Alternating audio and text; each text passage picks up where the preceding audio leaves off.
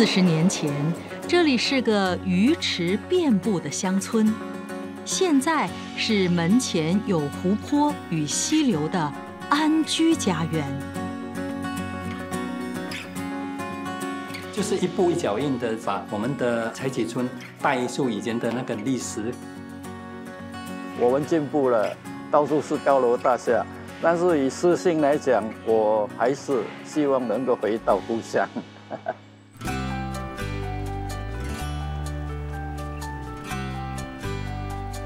水天一色的实里达下段蓄水池是进入义顺的第一道风景，它是义顺地区发展的起点。在现代化的新镇与地铁南北线兴建之前，义顺连通市区的交通要道只有38望路，在经由华顺芭路和财启路深入乡间地带。蓄水池以北，直到卡迪蒙苏河之间的大片土地，从前被统称为华顺巴孙帕。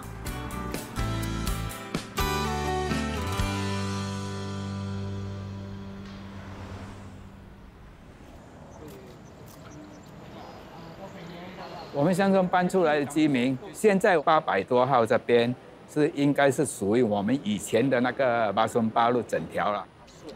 乡村时代，这区的主要道路华顺芭路，如今隐没在不起眼的祖屋区角落，连老村民都找不到回家的路。这边啊，真的是往事只能回味啊！你看，我们整条华顺芭路去到里面啊，2英里多，但是现在这多少？500多还不到。你找看我们的霸王车头在哪里？我才出世1年，那一个树的树下啦，对不对？那个霸王车跟那个脚踏车啊什么啊路口。华顺巴之名来自林义顺的小名华顺，巴则是指农地。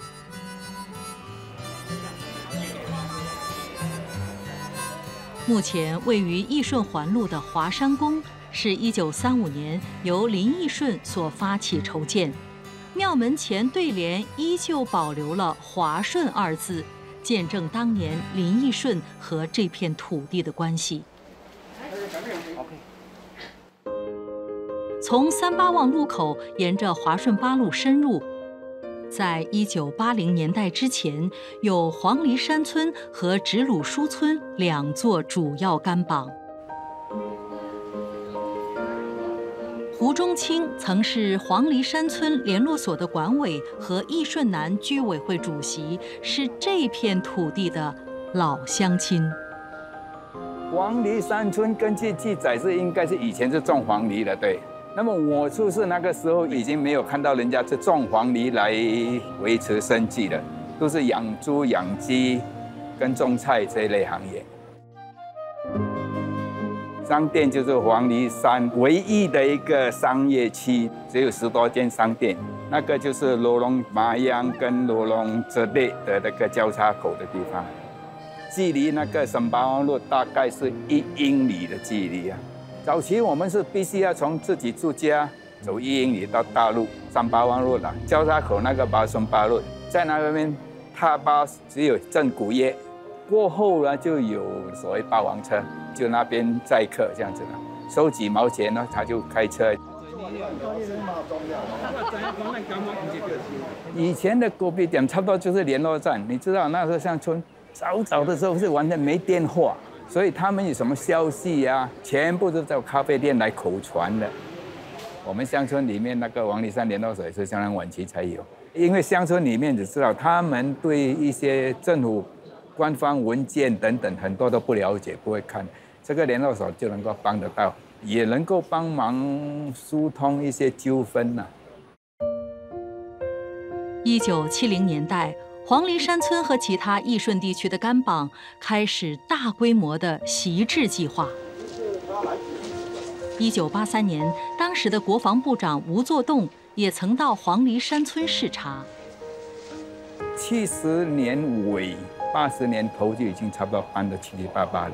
他们的赔偿就是以如果种菜的、种植物啊、种这个果园的，他们甚至来算你有几颗榴莲、几颗椰子，这样来赔偿的。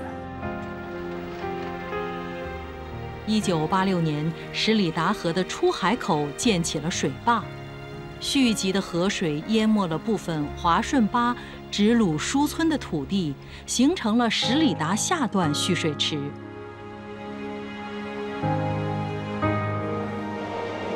同年代建起的南北线地铁横越了黄梨山村，华顺芭路的后段也因此消失。卡迪地铁站启用，黄梨山村的地貌也彻底改变。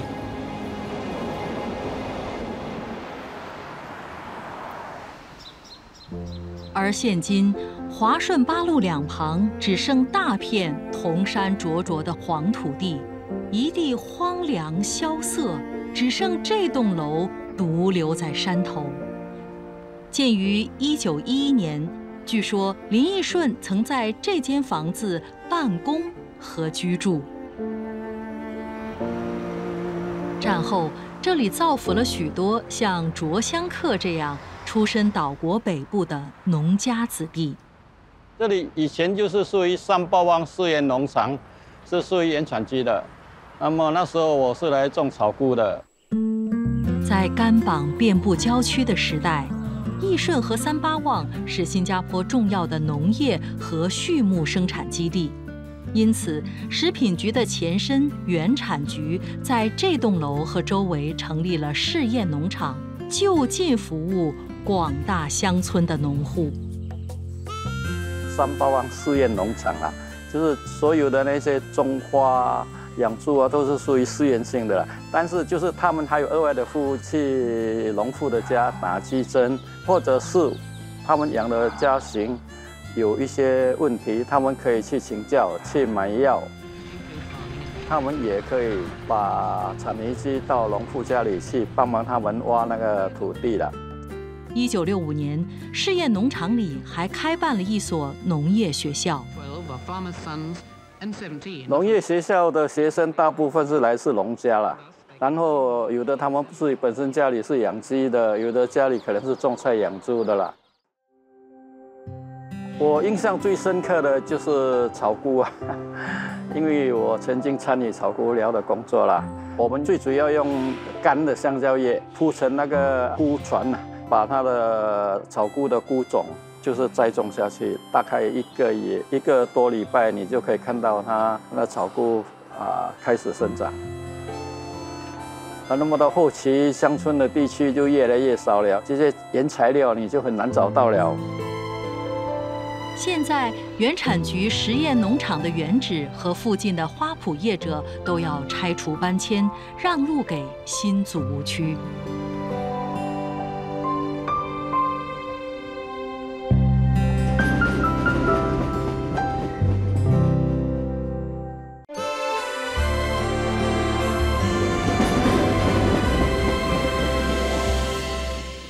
义顺湖平静无波的湖水，带不走一些人的乡土记忆。62岁的黄耀天退休前经营一家设计公司，在他的心海深处，这是故乡财启村里的3座养鱼池塘。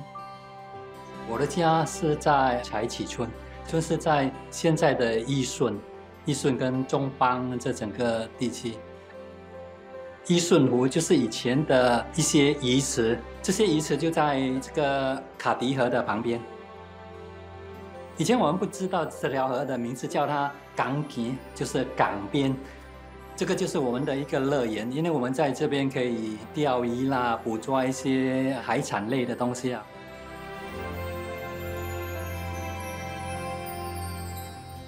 财启村之名来自1930年代潮州籍种植园主陈才家的方言名字。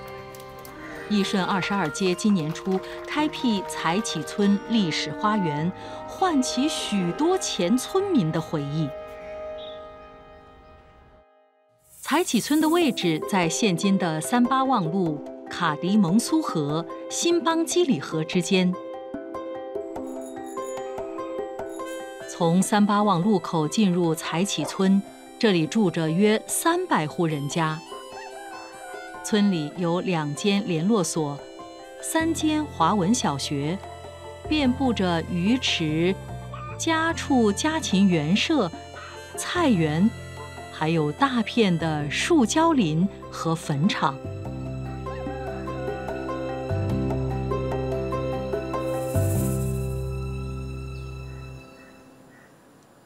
我在财启村的家呢，就在现在292的前面那个广场上面。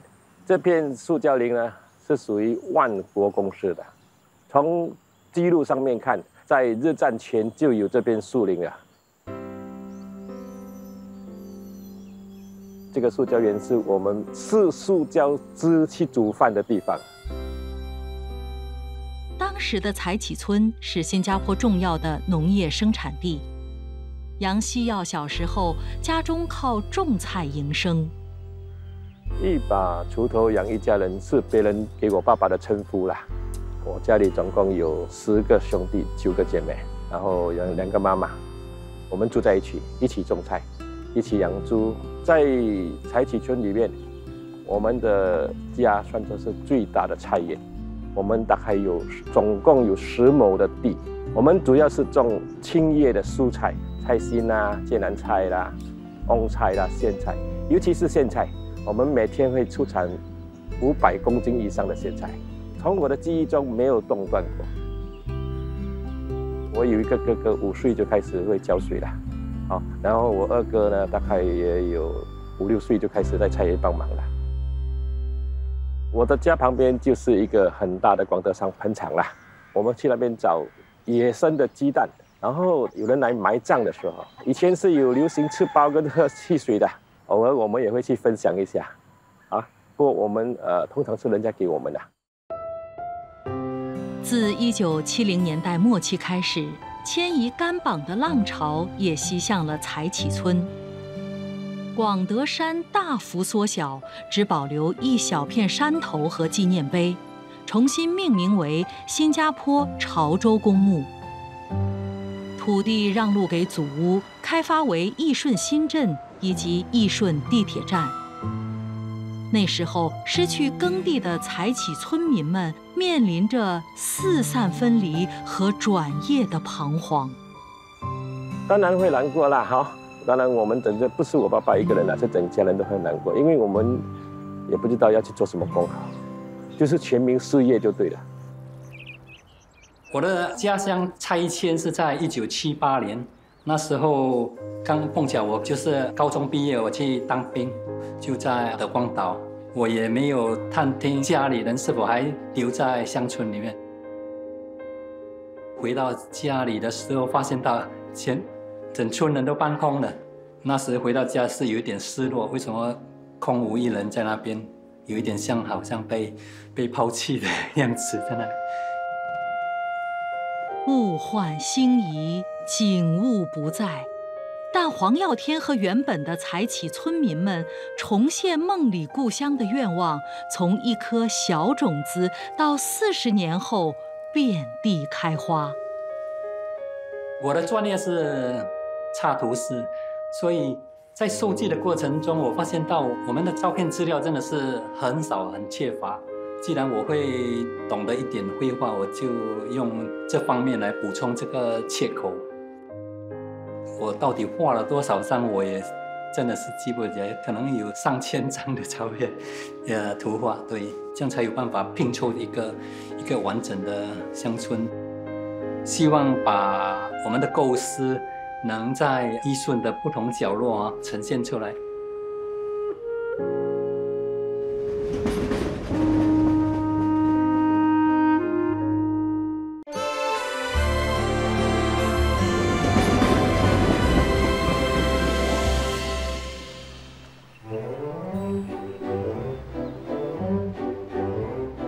义顺环路大排243座祖屋底层，近期画上了一系列的立正学校壁画。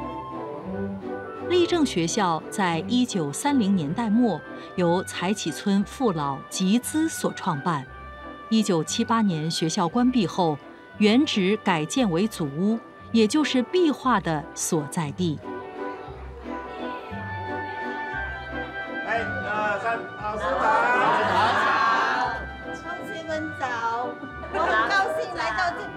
见到各位同学。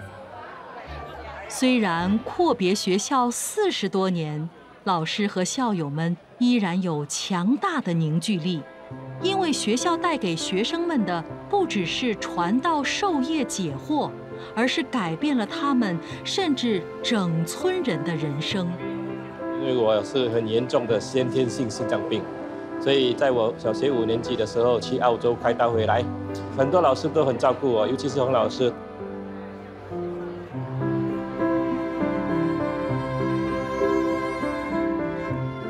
毕生奉献给立正学校的陈传功校长，就亲自指导学生打乒乓球。廖火土在1960年代曾是排名全国第7的选手，他的堂姐廖春花更是从小学5年级起就代表新加坡征战海内外。我是很小就，大概是1年级就开始打球了，因为家里很穷嘛，帮忙养猪养鸡咯，这些动作咯，偶尔会去帮种菜这样咯，带我的那个最小的妹妹去打球咯。一边抱一边打球咯，一边照顾他咯。我小时候不喜欢读书嘛，就退学咯。陈校长呢，一直来叫我，一直鼓励我再继续求学，所以我的年龄就会比其他的人大4岁。我很感激他咯，他对我这么好，他又在鼓励我，所以我才有读到中4毕业。还有今天的成就。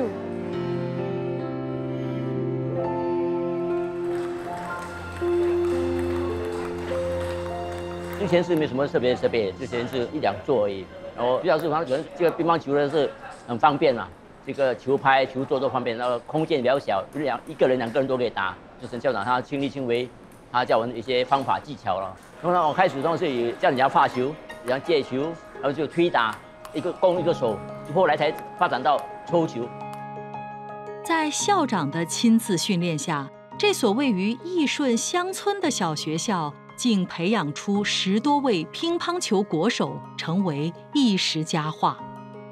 1961年的时候，我打赢过马来西亚冠军，那时候很出名，整个财启村、整个立胜小学都轰动起来，所以那时候就选上新加坡代表了，代表中学员去马来西亚远征，半岛运动会啦、亚洲啦、世界赛啦，什么都有。早期国手就是廖春啦、白莲花、做水井，69年拿到东南亚冠军啦，还有他讲在00年办运动会拿到第5名。然后另外就是廖富梅是也厉害的，他有拿5届的冠军啦。这个陈雅义好像也是后来他说他是怪拍。在这个乡村呢，立正呢培养国手这么多，应该整10个，前有整10个国手了，所以是很惊讶的一件事。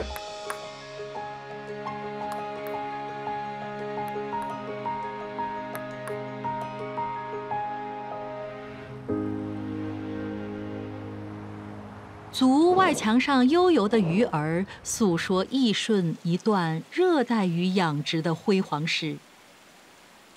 1970年代，新加坡出口的孔雀鱼有1/4出自财启村的供应。经营这家渔场的杨秋茂一家人，当年和许多村民都曾在陈传功校长指导下养起热带鱼。校长是开始的时候就是叫人家养鱼了，这样。在学校的花园叫这些学生帮忙挖一个鱼池，我就开始养起养红色的鱼了，叫红鱼了、剑鱼了。校长养了，看了有点成绩了可能就直接交给小同学的爸爸妈妈，因为当时都是做农嘛，每家都做农。当时个人的都有这种鱼池的设备，我各个家庭都有了就只是去改而已啦。会比如说不要养那个刺的鱼，改做丸鱼这样啦。大鱼池来做木板走路，改做一个网这样钓网，一个大鱼池可以钓几百个网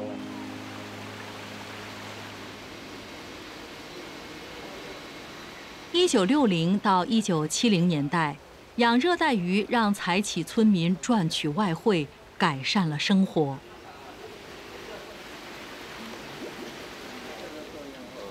有养的，他就会来跟你买，也到时也就像现在有 broker 之类抓去卖给那个出口商了。老实讲，养鱼蛋的生活会变得好一点了。养猪、养鸡，当年呢那个行情不定，而养鱼是比较一个固定的价钱。1980年离开义顺，在2000年辗转搬到现址巴西利。杨秋茂的渔场如今又将再度面临搬迁命运。甘榜是饲养热带鱼的盛况，恐怕将在新加坡消失。当然是舍不得这边再搬迁，你知道做了这个要多少心血嘞？来的时候要离掉这些大树，才来挖这个鱼池。但是改了，已经叫做习惯了啦，也没有什么话说了，习惯了。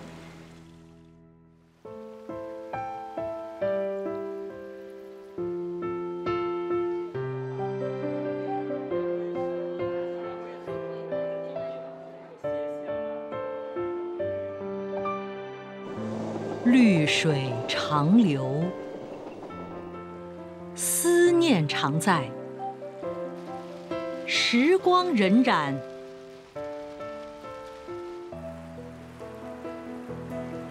义顺乡情依旧。